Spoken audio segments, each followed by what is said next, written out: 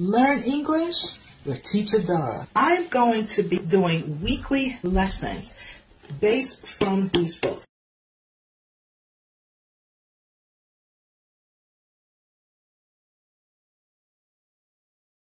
It's got worse. The Labor Department says the unemployment rate rose to the highest level of the year, while job creation is nearly at a standstill. CBS 2's Hazel Sanchez reports. Hearing the latest unemployment numbers is devastating news for teacher Dara Fulton. After losing her job, she feels her future is bleak.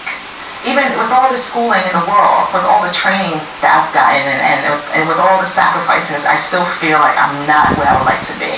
The same could be said for the more than 14 million Americans who don't have a job.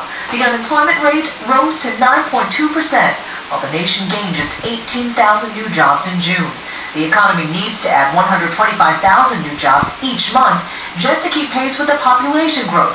About 250,000 people last month alone have simply given up and stopped looking.